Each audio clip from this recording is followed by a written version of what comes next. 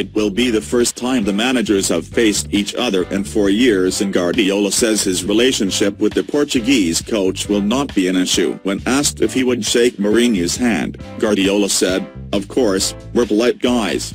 Why not? Why wouldn't I shake hands?" The rivalry between the two managers dates back to 2009, when Guardiola was at Barcelona and Mourinho was managing Inter Milan. They have since clashed on several occasions, with Mourinho often portrayed as the aggressor.